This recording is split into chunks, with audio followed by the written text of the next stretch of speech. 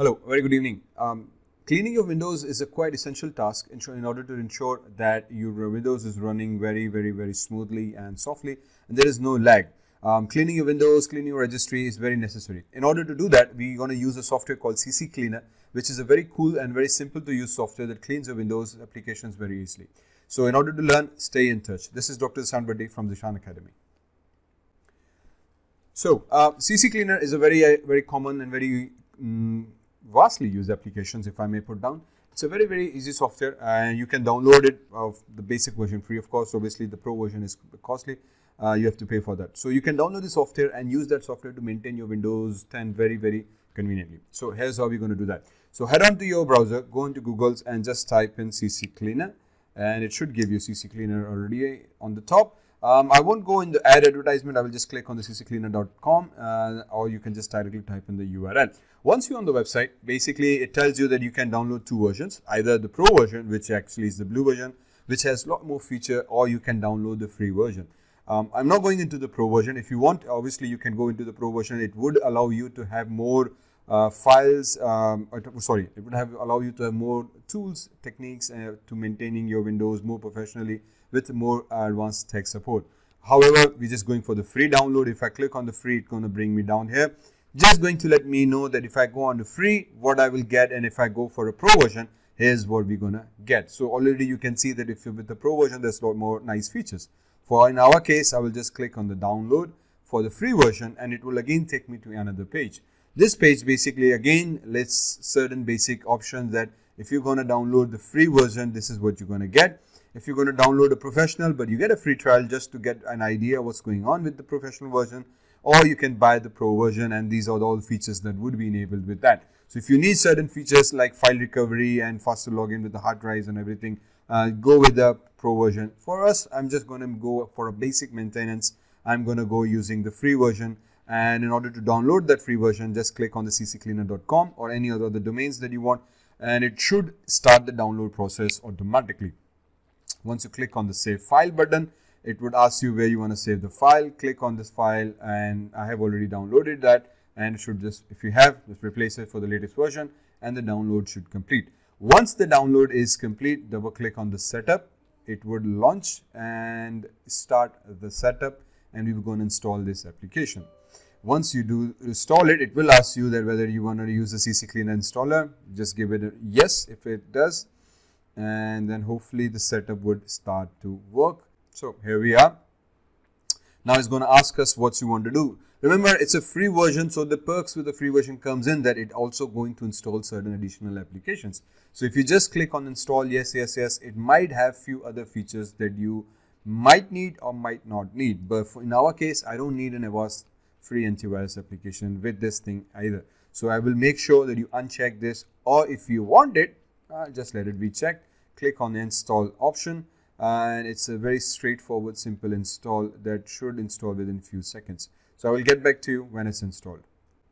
Okay, so once installation is done, it's going to ask us CCleaner. It's been installed. View release notes. I don't want to read that, and just click on the run CCleaner application. Once you do that, it will go on and launch the application. Now, in order to use the application, it's a very simple, very straightforward. Here's the application. Now in that, basically on the right, you get CCleaner. Basic cleaner option that goes into your system and cleans everything, every cache file, every basic setup that you want to do that. Then it can go into your registry and it can clean up the registry file as well. You can do that. Obviously, we're going to do that later on, along with the tools, which are very useful, from uninstalling your tools to your startup, and you can remove unwanted applications from your startup that you are no longer using. You can disable them. You can go into your browser plugins, that which are the browser plugins have been installed, and you can install that so that they become very easily, it just becomes lighter version of your browser. Similarly, disk manager, application finder, system resource points, you can drive wiper. These are very cool tools that are available with our CCleaner. So we go into the basic CCleaner option box. Okay, and it's gonna just tell us that it's going to into Microsoft Edge, Internet Explorer, and every other browser cache, and it's going to check and delete all the possible caches. So just click on the analyze, and it should analyze. So let it complete. Okay, so if you have any browser open, it will give you a message that you need to close the browser in order to access its cookies and delete the cache from that particular browser. So in my case, I have that open and I will just click on yes, close all the applications and all the browsers that I'm using. Hopefully it should do that automatically, or you can do it manually. The application is taking a long time to close. Would you like to force it to close? Yes, force it, close it. Actually, I had done it manually anyway, but still it's going to take. So let it complete the analyze.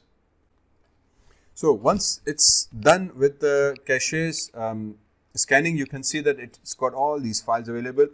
These are all the cache files, images from your memories, from your system dumps to your browsers and everything that basically you no longer need, and they are all cache and you can delete them very safely and very easily. And it's showing almost 4 gigs of data that is can be removed very easily without worrying about that. And that's lying in your system and possibly slowing and lagging your application. So all you need to do is, once it's done the analysis complete, just click on the run cleaner, yes, and let it delete all these cache files from your system, which should actually hopefully would improve your basic Windows performance. So here we are, finally all the files clean. Now the next thing we need to do is we need to go into registry and scan for registry problems that could have occurred due to installing or uninstalling bundles of files. And if you can see this already, it's piling up lots of errors within my Windows. So let it scan, and what it do it will try to find all the incorrect registries, files, issues that basically it recognizes that are inappropriate and could be deleted from within your Windows registry files.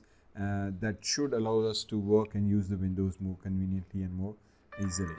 Okay, so once it's done, it will list all these issues. See this huge list of issues that are occurring in my Windows registry. I don't know why. So there all you can see is problem, missing shared DLL, missing shared DLL, blah blah blah blah things. So what it does is, let's click on the fix selected issues. Do you want to backup registry? Usually it's recommended, but I just click on no and fix all selected issues, and it should do that. So it will just clean up all these 423 selected issues for me, and hopefully that should resolve the registry problems that occur.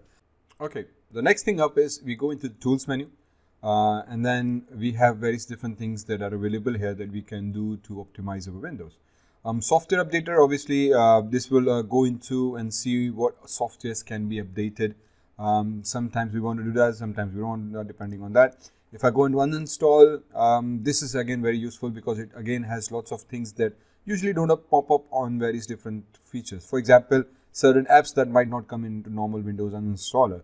In this case, for example, I just found on Feedback Hub. I don't know what that is. Maybe I don't want that. I can just come here and uninstall this particular app. I don't know how much it's going to save, but whatever.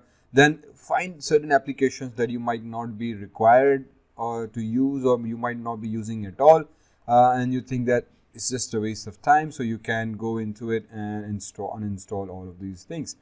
In my case, let me find one more app that I think I would not be using, if there is any. Usually very difficult to say that, but again, yeah, you can see there's lots of apps available. And for me, this web component, I don't know what that is, and I just want to uninstall that. And here we go. I think it's going into it. So similarly, you can go into it and you try to uninstall various other things. Website to deliver malware to protect. Are you sure you want to uninstall whatever it is? Yes, I will take the chance.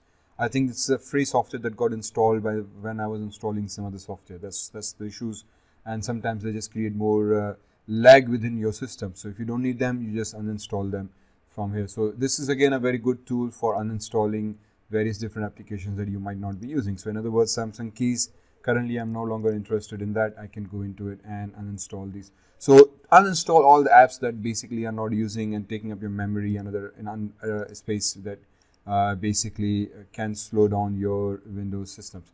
And then the third thing that we do is we go into our startup. Now this is again very useful. Startup basically involves all the apps that get boots or get started when you boot the Windows. Okay, so sometimes we don't need certain applications. For example, Samsung keys, I'm not using that, and it is loading up every time I start Windows, and it's slowing down my Windows progress. Okay, so I can very easily come here and hit disable so it doesn't get logged on. I'm not using my Nikon setup at all currently, so it's not usable. But every time I load, this would actually get loaded into my system. So I just disabled it so that it doesn't get loads. Microsoft security, obviously I need that. Advanced microsystems, I think this is my ETA graphics card. Okay, Snaps from Microsoft. Send to OneNote, I don't know what that is. I'm just gonna disable that as well. Similarly, Dropbox, Bittray, program files, real link, real Bluetooth, that's okay, that's okay. So just check on application. If you are not sure with the name, just go and check the path. So make sure the path makes sense to you. In other words, CCleaner, if you're not aware with the name, go into the path, see program file, CCleaner. Okay, so you know that this link is related to CCleaner. You might require it, you might not require it, depending how you're going to do that. In this case, for example, Web Companion. This is program files, Lavasoft, Web Companions, web applications. I have no idea what this does. I'm just going to disable that. Okay, and then obviously I can delete that key as well. Similarly, Samsung keys, I'm not going to require that. I'm going to delete that. So what it should do is it should simplify your boot process as well. Similarly, browser plugins. I'm also not very famous with the browser plugins, so I don't use all these. For example, Skype, Java, OneNote. I'm just going to disable all these. So every time my browser loads, these plugins get associated with every single browser. I'm not associated with that, so I just blocked everything. So it should again be helpful with my Windows. Then disk analyzers, you can use the disk analyzers here, duplicate finders to find duplicate files and zero those bytes. System restore points, you can use that when you want to restore your system point from here as well. Usually I don't mess with these two things, disk analyzer and duplicate finder. I just don't go into it. I don't understand the basic concept of that.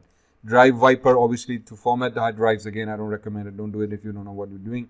So these are a few things that you do to optimize your things within the systems. Other than that, you can work with your cookies, which cookies get saved or not, and which cookies you want to delete from which websites, and so on and so forth, right? So hopefully this tutorial would be useful for you. Do like, share, and give your comments below. Anything you don't understand, any feedback you want to give, and make sure you subscribe my channel. Click on the bell icon so you receive the new notifications, everything. See you around. Thank you very much. Fi Amanullah.